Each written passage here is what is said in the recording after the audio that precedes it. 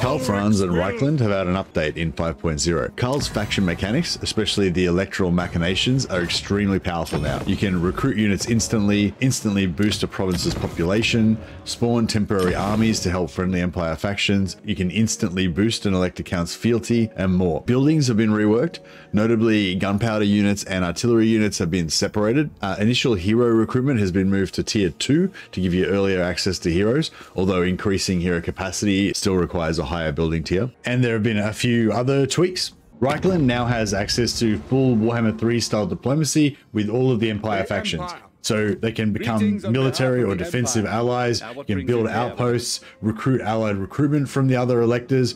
You can also move through allied electors' provinces and get replenishment in allied territory. Also gives allied vision, so you can actually see what's going on in the Empire if you ally with all of the states. All Empire factions have a new post-battle option, Praise Sigma, that allows them to get post-battle replenishment from any enemy, not just when they're fighting other Empire factions. This makes them a lot more dynamic and mobile because you can keep attacking enemies, replenishing your troops from your captives, and then attacking again the same way that High Elves and Dark Elves can. The Imperial Authority meter now just reflects how many Empire regions are owned by Empire factions. Any region that's got one of these Empire region markers will count. Currently we're on 56. We retake Karabberg and that goes up by 2 points. I think capitals and fortresses are also just worth 2 points. And as long as Empire factions control most regions and your Imperial Authority is higher than 50, you'll get a small buff to growth and control. If you have 76 or more points, you'll get 10 growth and plus 2 control, plus the mercenary replenishment for all elector count troops will be faster. If you manage to fully unite the entire Empire and get your Imperial Authority up to 100, your mercenary replenishment time will be at minus 30%. You'll get plus 20 growth and plus 3 control for all provinces in the Empire, and you'll get a buff of plus 10% to all income from all buildings from regions within the Empire. The penalties are not so bad as well. So firstly, if you get to 0 Imperial Authority, then all of the Empire factions don't immediately declare war on you. If you let Imperial Authority get low, you'll get 50% increased mercenary replenishment time, and you'll get minus 10 growth and minus 2 control to all provinces within the Empire. You want to keep it out of this and at least keep Imperial Authority at 51 and plus. If you get Imperial Authority below 25, which is very bad, that's like almost all of the Empire has been taken over, then the mercenary replenishment time is going to be doubled plus 100%. Growth is going to be minus 20 and control minus 4, and you're going to get minus 10% income from all buildings. So there still is that possibility that if you're really struggling and you're losing all of your territory and all of the Empire regions are getting destroyed, it's going to give you that extra nail in your coffin to make it harder to come back. But at least all of the surviving elector counts don't immediately declare war on you. Although if your Imperial Authority gets this low, all of the other elector counts are probably dead already. Fealty hasn't changed too much. It just basically does 3 things. If you get the fealty of an elector to 10, then that will unlock a special decree that you can use to spend influence to make them confederate.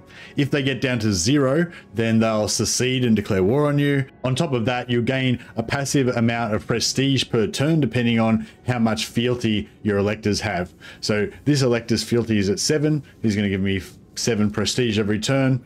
You can see here I'm getting a total of 35 prestige passively from the fealty of all of my loyal electors. You do still get the dilemmas. Random dilemmas can pop up at the start of each turn, and you can choose between different options. In the early game, if you get a dilemma like this Roads to Renown, getting +1 fealty to all of your elector counts can be helpful, especially if some of your elector counts are on the verge of rebelling. If they do rebel against you and declare war, then you might need to spend more prestige to stop them from going to war with you. So you don't want that. However, the cost of 1,000 prestige in the early game, I think, is not that great while you're still trying to save up prestige. I'd always take the +500 prestige. If you've got like 6 electors alive at the moment, if I choose this option, I'll get +1 on all of those electors for a total of +6, which means I get an extra 6 prestige per turn. You can always do send aid to directly raise the fealty of a particular elector, or you can raise their relations, and raising their relations will in turn raise their fealty. In order to boost your growth, you can use a special machination to give you +1 surplus growth in in a region. Now, I do want to save up my influence so that I can eventually unlock this technology that's going to cost me 2,500 to get Conclave of Light and then 5,000 to get Emperor of the Empire. This will increase the power of all of the decree actions. So we do want to unlock this so that after that, we'll be getting bonuses from all of our decrees. In a way, maybe it's more efficient not to spend any prestige until you've unlocked those two technologies, because after that, you're going to get more value out of any prestige spent on your decrees because they're more powerful. But I wouldn't necessarily rule out the advantage of actually using the decrees in the early game to give you a boost. Getting enough growth to quickly get to tier 2, tier 3, or tier 4 early could be a great advantage. As your growth surplus gets higher, it requires more and more growth to hit the next surplus. Open the Gates has a cooldown of 3 turns, so you can pop it multiple times while you're trying to save up the growth to get to tier 4. But just be aware that if you're close to the next tier of growth, it's going to be more valuable. To get from growth 2 to growth 3, it probably only took me like 4 turns. Rather than use that growth surplus to get from 2 to 3, I just waited a little bit longer until we hit 3. Then I'm going to save 8 turns by using that now. And now we've instantly got 4 growth. Just do a bit of diplomacy to get some extra money. Cathay factions at war with anybody, I pretty much always go to war with their enemies because they're so far away. Except for maybe Village, because he might use changing of the ways on you even though he's distant, which can be annoying. But these wars that the Eastern River Lords are at war with, Dreadfleet, Nakai, Spirit of the Jungle, we're never going to see those factions, so may as well get some free gold out of those. Got enough money to get our city upgrade. We've got a Noble Lord here that reduces build time by 25%, and also a Noble Hero that also reduces build time by 25%, so it's only going to take us 3 turns instead of 5 or 6. And yeah, it's turn 11, and we're already on our way to getting Altdorf City. I'll just go through all of the decrees and I'll just hover over each one so that you can see what they all do. And side by side, I'll just put the upgraded version that you'll get once you unlock the Emperor of the Empire technology, so you can compare to see how different they are. A lot of these decrees, as you see, could be really powerful, especially later in the game when you've got a lot of prestige to spend, and hopefully you've got the Emperor of the Empire technology unlocked to make the decrees more powerful. As I said, you may want to save your prestige to unlock the technology as fast as possible, but I would consider actually just using the decrees in the early game if you think it's going to give you a good advantage. Even the base levels of these decrees at the start of the game can be really powerful. Conscription lets you just instantly recruit units. Open the Gates, I mentioned, so you can rush early population growth to get up to a higher tier, get more powerful units quicker. Commendation you can use to boost Karl Franz so you can get to his unique skills quicker, and also because you need to get to level 12 to unlock the quest to unlock the legendary hero Ulrika, and you need to get to level 17 to unlock the legendary heroes Gotrek and Felix.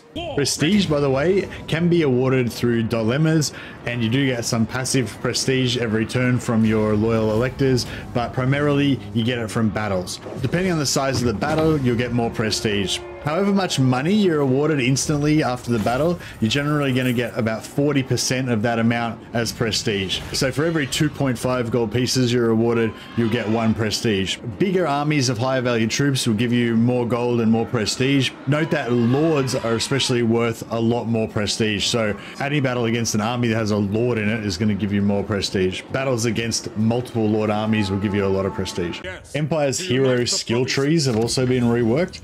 They've generally got an extra unique yellow line now. I won't go through every single skill, but basically mages have these standard skills, and then each school of magic has their own unique special skill at the end. Empire captains now have their own unique line, and they can specialize in cavalry or buffing infantry. Witch hunters have had a bit of a skill rework. They still have accusation, but now they also get tools of judgment, which gives them plus 12 melee attack and melee defense when there's a terror causing unit within range. They've got this new skill line.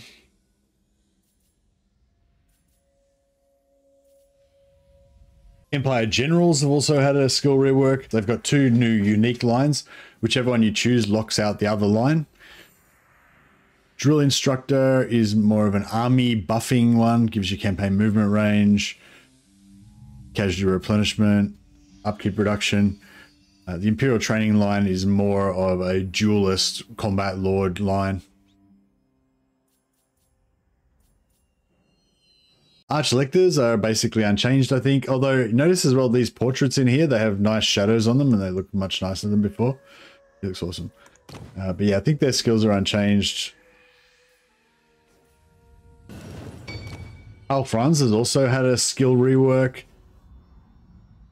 Some of these skills have changed slightly. I think he boosts greatswords and Reichsguard more in a single skill. He also now boosts Elector Count State Troops.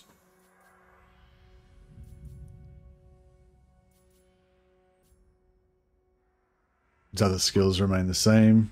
One of my favorite things about this update is that you can still play Karl Franz the way that you used to play him, which is that you basically want to take over the entire empire, either by conquest or by raising their fealty to 10 and then using your machination to force them to confederate. So you basically absorb all of the other elector counts into the Reikland faction and then they disappear as factions. You can still do that, but if you want to play a bit more of a lore-friendly probably a bit more challenging campaign that's a bit more like the way it is in the Warhammer world, Karl Franz actually is sort of in an alliance with all of the other elector counts. He doesn't wipe them out or take them over. He calls on them in times of war to assist him and he assists them and everything. So this new system actually allows you to play that lore-friendly style where you don't confederate the other elector counts, and there's you've got a lot more tools to actually make that work. The main one being that you can actually do proper diplomacy and ally with them, but also all of these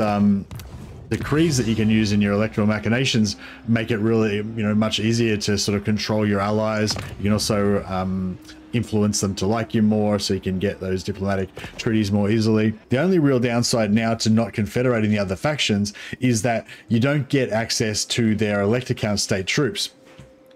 Now, Karl Franz actually has a special skill line that buffs elector count state troops. So if you don't confederate any of the other factions, it's a bit of a waste because you'll only have access to your Karabur Greatsword state troops. There is an exploit that you can use though to get access to the state troops without confederating the other factions. What you need to do is take over the faction's capital. So in this case, Marienburg, and then you need to install one of your electors as the count of that, as the count of that particular province. And that will give you access to the elector count state troops.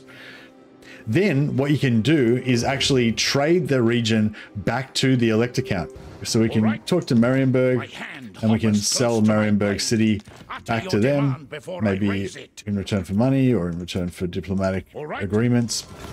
Then even though we no longer actually hold Marienburg, the general that I made the elector count, the game still counts him as being the elector count.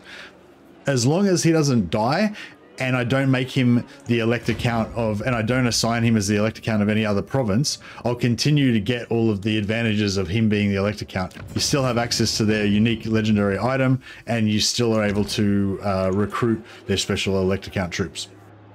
As an end game reward, once you've conquered or confederated the entire empire, or perhaps if you've managed to install your generals as sort of fake electors using the exploit, then once you have all 13 elector count seats under your control, you can summon the elector counts. So potentially you can use this to teleport entire armies to wherever Karl Franz's location is. That's just about everything I can think of to tell you about the Karl Franz update right now, but I'm going to start a live stream of a new Karl Franz campaign tonight when this video drops. So we'll hopefully find out everything else there is to find out as well. Thanks, guys.